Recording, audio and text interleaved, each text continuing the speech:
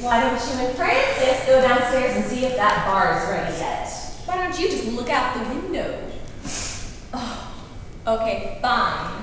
But you guys are gonna have to wait for me to get some different shoes. I am not putting on those Chinese torture devices for 1 more minute. Besides wearing the same dress, these women share something else in common. 5 women wearing the same dress is partially what it sounds like, but a lot more. It is about 5 bridesmaids who are desperately trying to avoid a wedding reception. And it's the quintessential bridesmaid central, where you drop your bags and get drunk and then go back out and play nice with the relatives and then go back upstairs to hide and vent, and lots of things come up during this wedding, so it's very, very interesting. And through the course of the play, you find out that all of these women have had similar experiences with the same man that has not turned out right, and it's affected each one of their lives differently.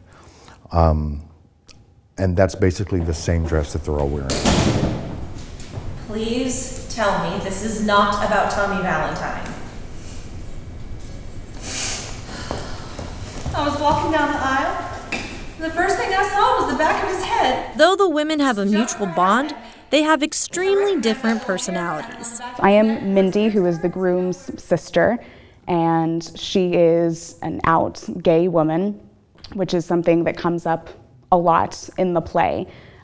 She is the only one who is not friends with or family with any of the other women in the show. She is the cousin of the one man in the show. So she is kind of the odd woman out, in that she doesn't quite fit in with everybody. My character, you get the least amount of backstory with my character, so that has been a challenge.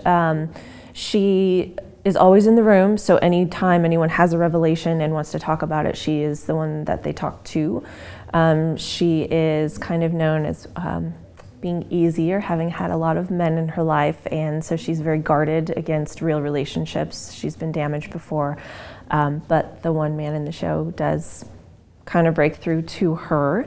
So that's a real fun scene, to that cat and mouse game back and forth and who wins. In addition to the eclectic characters, there's a number of reasons why you should go out and see this show. She's beautiful. She has a great body. She has a fancy career. Now she's got herself a husband who worships the ground she walks on, but she doesn't have any real friends, does she?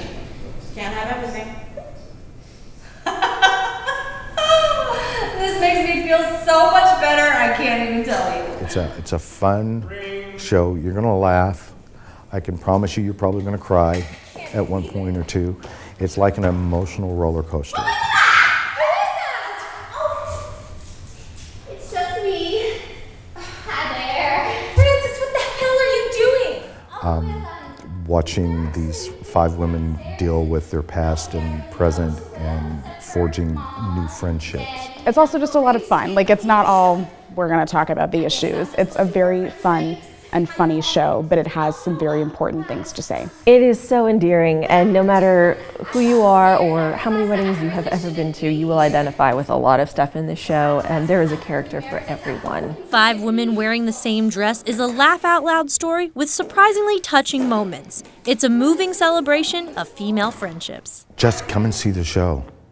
You will not regret it. It's a fun evening. It's a fun evening. And if I die of cancer, it's going to be Tommy Valentine's fault. For About Town, this is Susan Kamyab. God, I feel like I'm going crazy. You know, my cousin George, he's a nurse. He says I'm the perfect type to get some weird disease because I'm so emotional.